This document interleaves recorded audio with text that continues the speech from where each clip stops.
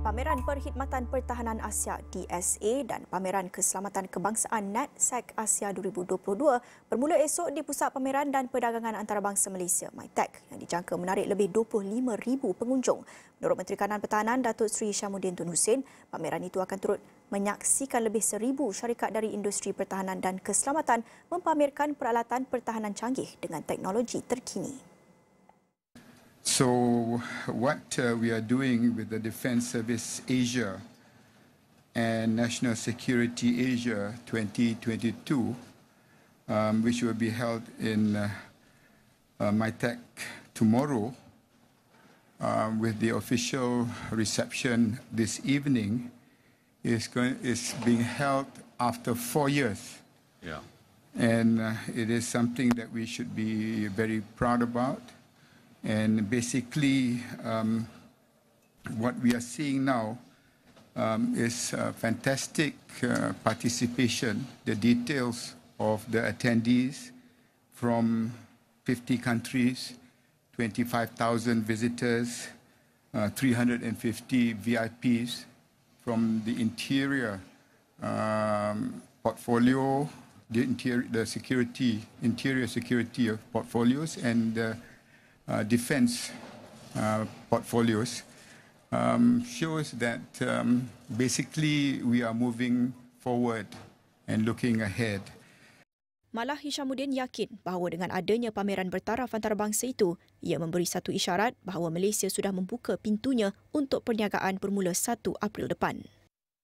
And after 4 years, we are hopefully able to successfully host these two exhibitions.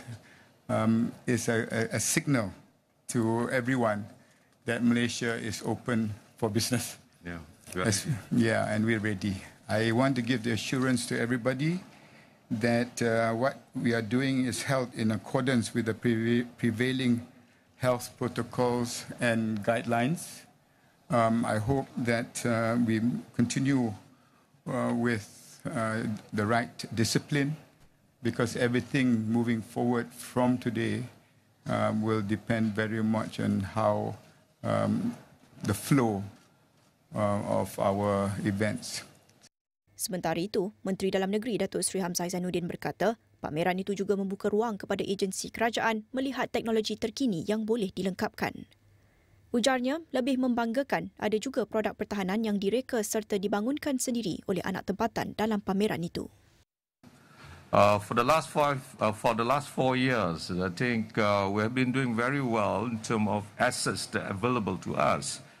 But when it comes to this kind of events, we need to see whether we can upgrade whatever technology that we have currently, especially when it comes to Ministry of Home Affairs.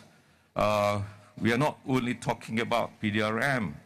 We have immigration, we have Jabatan Pendaftaran Negara, we have a lot more other agencies actually looking into the solutions, applications available in the market in order for us to upgrade whatever that we need in this country. Sebab itu hari ini bila kita melawat, kita tengok bahawa betul kita sudah bersedia, as what mentioned by Datuk Seri Hisham just now. We are actually trying to welcome everyone to come to this exhibition because sesuatu yang boleh membanggakan kita semua.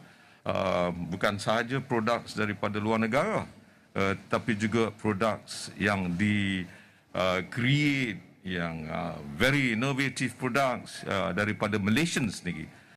Terdahulu, Hishamuddin dan Hamzah meluangkan masa kira-kira 1 jam melawat persiapan pameran itu di MITEC. Pameran DSA dan NATSEC 2022 selama 3 hari itu bakal bermula esok dengan penyertaan lebih 1,170 syarikat daripada industri pertahanan dan keselamatan dari 54 buah negara. Antaranya Amerika Syarikat, Austria, Perancis, Jerman, Indonesia, Itali, Sepanyol dan Turki.